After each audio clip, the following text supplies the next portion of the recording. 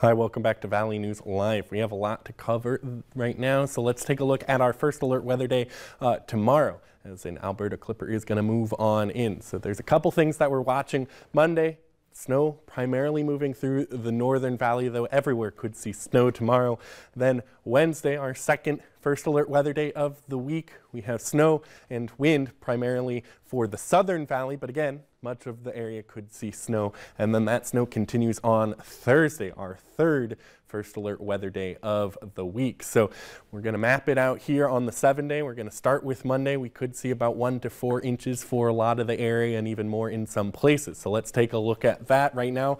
Here's a look at the radar. That snow already moving in for much of our North Dakota counties, crossing the river right now, moving through Fargo as well as Grand Forks as we speak. And as we move overnight, we're going to continue watching that snow move across the area. The bulk of that snow moving across the river by about 1 o'clock in the morning. The heavier snow right along that Highway 2 corridor, but if you're in the south and you like snow, don't worry, there's plenty of it coming.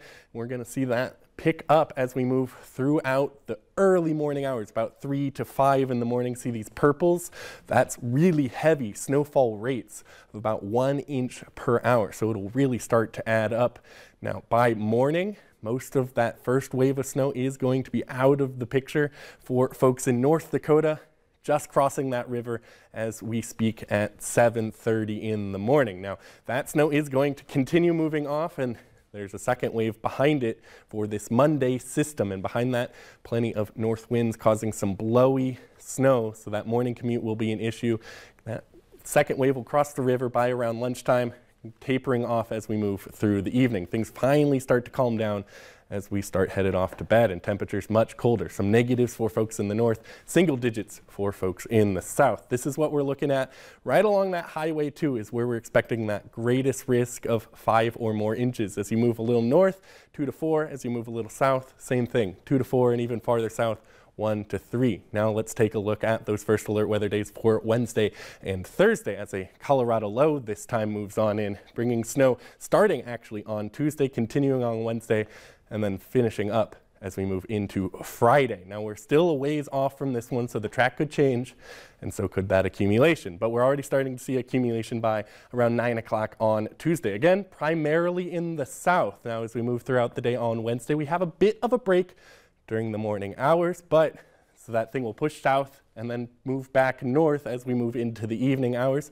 These purple colors are where we're going to start to see that heaviest accumulation. And if you're headed to Minneapolis for that girls hockey state tournament, watch out. We could see up to 2 feet of snow for folks down in the Twin Cities. This system is no joke. So where we're seeing these purple colors, that's the best chance for 8 or more inches of snow. And those white colors, ooh, a foot, maybe more. As we head off to the Twin Cities, we could see 2 feet for folks there. So lots of snow coming for that one. So Monday, first alert weather day.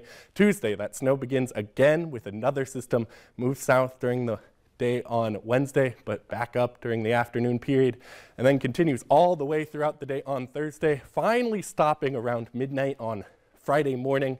But then look at those temperatures, very chilly, negatives to start the day and single digits to end the day. Yeah, so much just to pay attention to. 3 first alert weather days, and of course we got to get through this first one that's happening right now. Right now. Jim, thank you so much, and we do know that people can also stay